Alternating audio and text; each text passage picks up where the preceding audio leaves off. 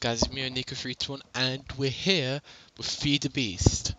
Now, this is another tutorial, and for the first tutorial I decided we're going to go into we're going to go into forestry, okay?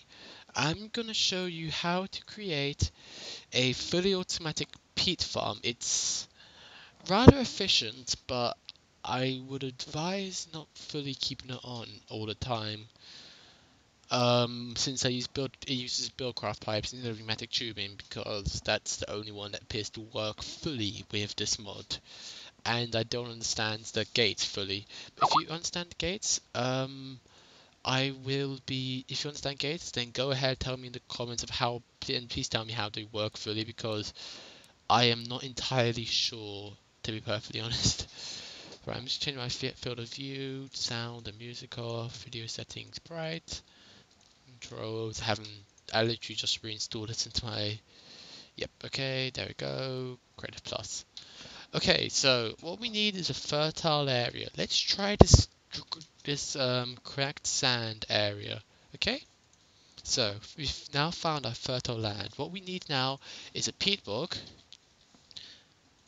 and we need a turbary. So here's a peat bog, here's a turbary. Peat bog is the brown. You can tell in forestry which machines go together because they've got the same color. If I go and find some forestry stuff, like if the data values haven't changed since I've last played this. Yeah, if you look, here's the, no, these are the historic section. I will find it. Yeah, here, look. The combine, which is green, will go to farm, which is also green. Here, look. The farm is green. The combine is green. The logger is orange. And the arboretum is also orange. The peat bog is brown. And the turbary is brown. You can tell basically by what colors they are.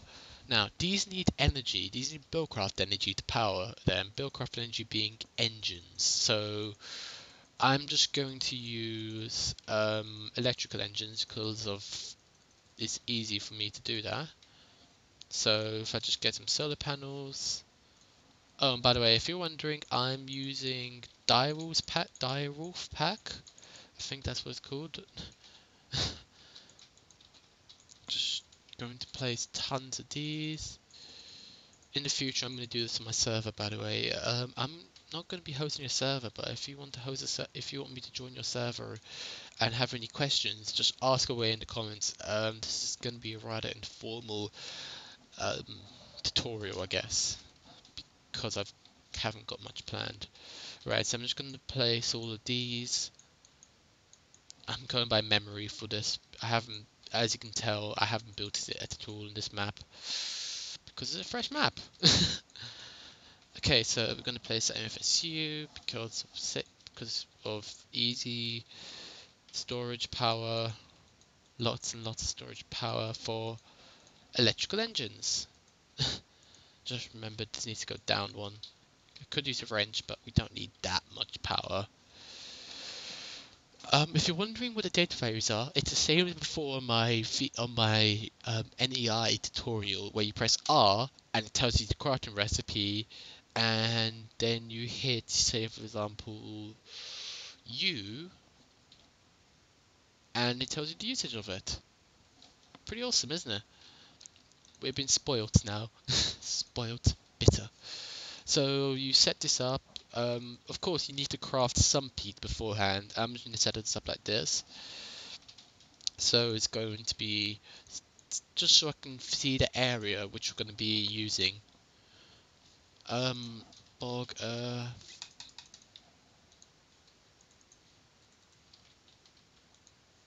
I'm just using this to see the area which we're going to be using. Okay, so it's going to start here. 1, 2, 3 would go into. I remember that. 1, 2, 3, 4. 2, 3, 4. Okay, we're given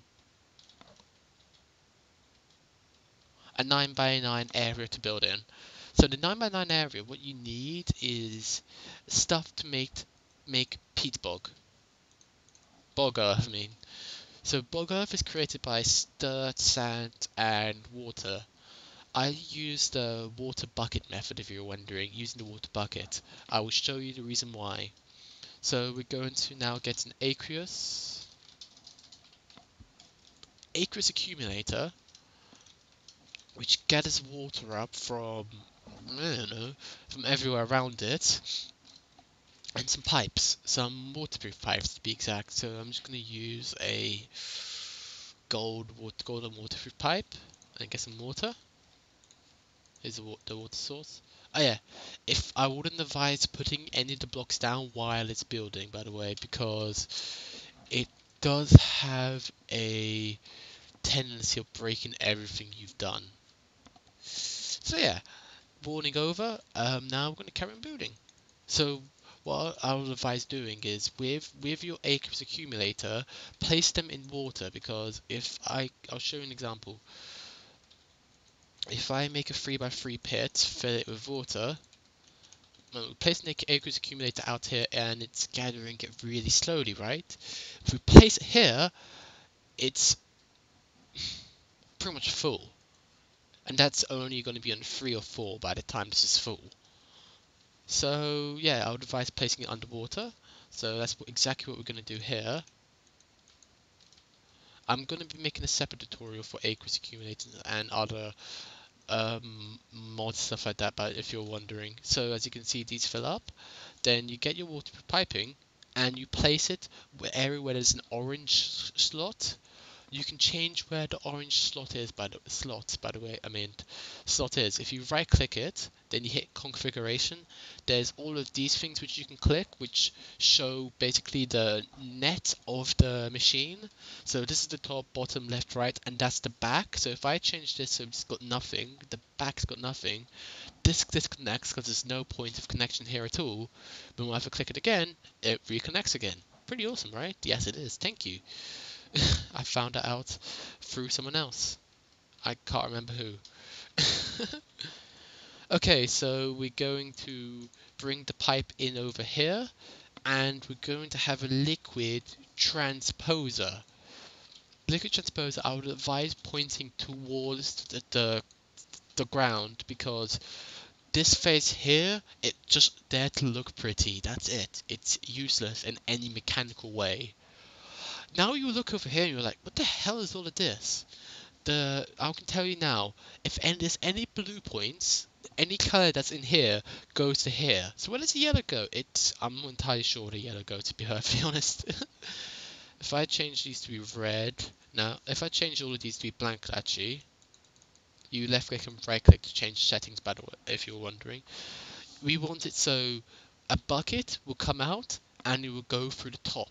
So we press it so it's blue. Then we want it so we want to extract the bucket. I can't talk currently. Extract the buckets from the back, so we mark this red, and then there we go. We also need to mark the area where the water is going to come in, which is underneath for us, also blue, so then this fills up with water. That's a mistake which I made beforehand. I don't want you to make the same mistake. Okay, so now we're going to get our pipes. Yeah, we have to use normal Buildcraft pipes, and we're going to see that out.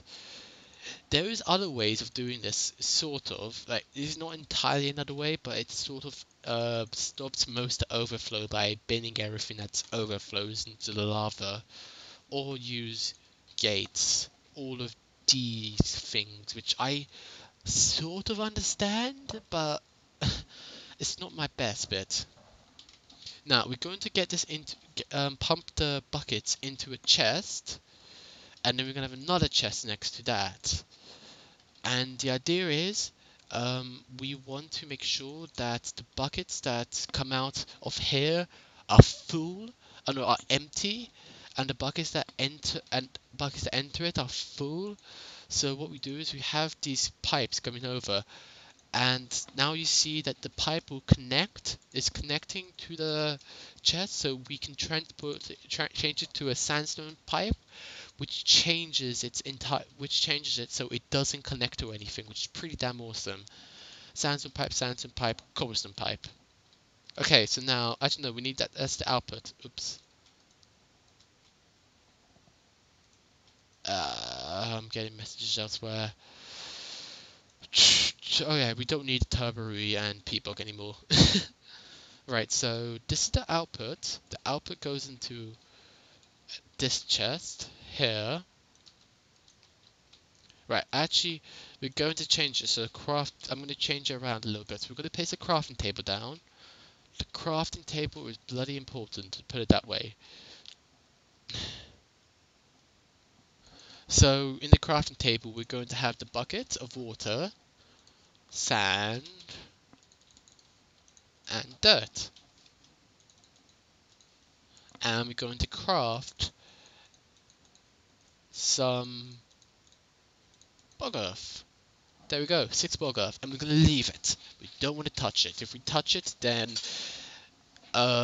shit goes to hell. Nah, it doesn't, don't worry. And here we have the peat bog already sort of slightly full. Right, so we want to place the chests around the crafting table. We want to do that because if you place the chest around the crafting table, it takes stuff out of the of the chest and puts it into the crafting table, which is pretty damn awesome. Now we're gonna go to do an easy bit. We need a magma crucible.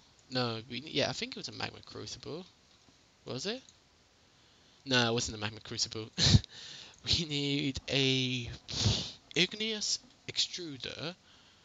This thing here. So this will generate us cobblestone. So if I get myself a piece of lava and some water, just fill this up with lava, fill this up with water, it will start generating us cobblestone. Why do we want that? Well, if you macerate or pulverize a piece of cobblestone, you get sand. And why do we need sand?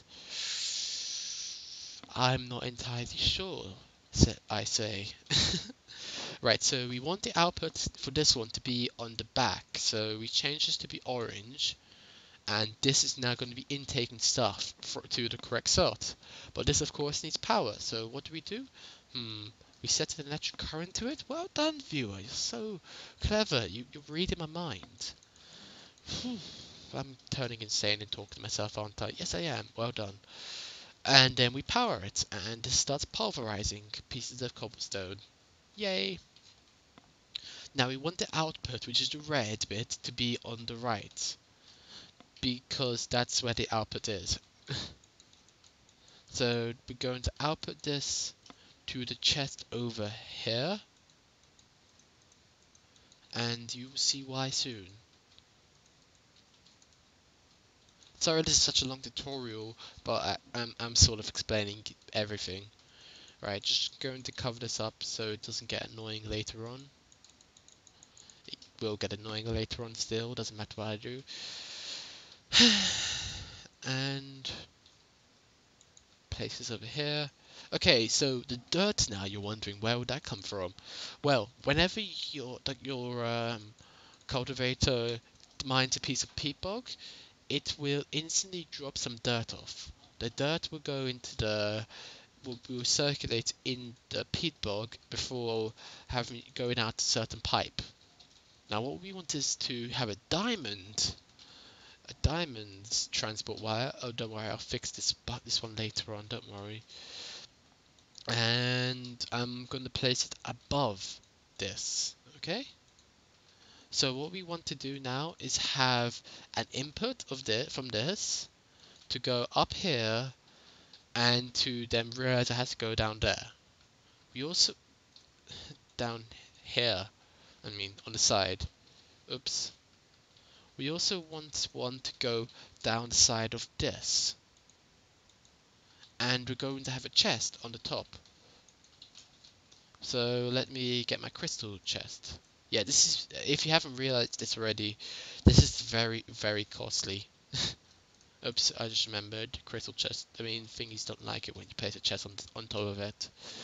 Now, we're going to go into this. Hopefully you've made a piece of... Now, what you want... Stop it, brain. Calm down. One step at a time. Right, so what you want, I'm going to place it on this side because then I can connect this pipe to here. And I'm going to change the stone because I said so. No, because then I can make a cobblestone pipe go off here and come into there. Okay, I've entirely destroyed that piece of peat and it's gone out of existence. Now we want to change this so on the blue section, dirt goes through. On the white section, peat, the thing that we're trying to get, goes through. What else? On the We don't want anything to go through the yellow section because that goes back to that. And we want bog earth, this thing, to go through the red. So now the bog earth will go into the machine here. The dirt will go out of the machine and into the chest where it's going to be used up here for the crafting recipe. The actual peat is going to go up into the chest. I'm going to change it so it's peaceful. So yeah, we've nearly fully created our automatic farm. Last thing we need to do now is have buckets going through. So what you need to do is have a filter. This is the only red power bit that there is throughout the whole thing, I promise. Maybe. Yeah, this is the only red power thing. Then we're going to have pneumatic tubing into here, and then the rest of it is just pipes going through. Oops, pipe needs to go through to the top because that's where our input of this is. So yeah, then we go into the filter, we get our empty bucket, and we place it in the filter. Then we got a timer, and we place it next to the filter. And now it detects if there's any empty buckets at all in this chest, and if there is, it will send it down into here. And if I get a gate, let me get myself a diamond ore gate. It will now detect if there's any items in the inventory, and then it will pulse, which means if I place a bucket in here, 16 buckets, it should start to pulse. Yeah, see, it's starting to extract buckets now from that really fast. That's the only bit of gates which I understand how to output stuff. So let me just place one here. Will this work? So,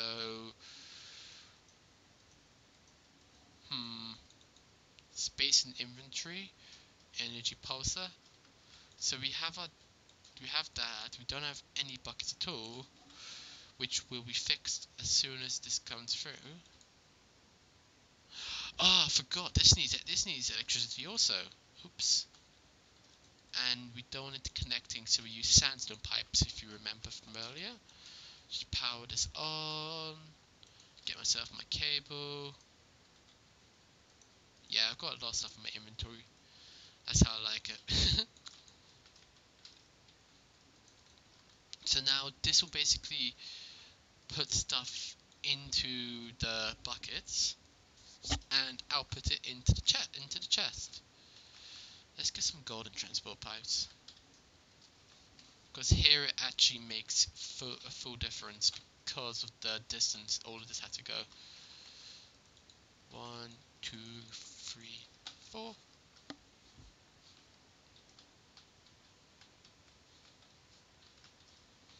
Now to wait for all of that. Oh yeah, we need sandstone. No, we. That's a problem. Now stuff is going to be outputted into here. We don't want that, so let's point the filter downwards. Sorry, but if we have that the way that it was, then items will come out of here and go into the filter, and we don't want that because then it starts we start wasting bog earth, basically. We don't want to waste stuff. We're all green and stuff and care about the environment. Totally. Damn it, I forgot to change this to be a bucket.